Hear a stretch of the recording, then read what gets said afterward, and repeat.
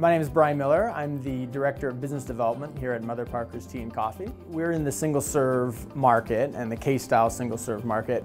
And one of the issues in the market in general is the waste that it's caused. So people love the convenience and the variety, but are very uncomfortable with the waste. We launched what we call the Eco Cup, which is a separable capsule where consumers, after they're using it, can separate the pieces and then recycle the plastic cup where number 6 plastic is accepted. The problem that we were trying to solve was there was a vacuum of data, and we needed to understand how things would work in the real world. And the BC and MMBC provided the perfect venue for that.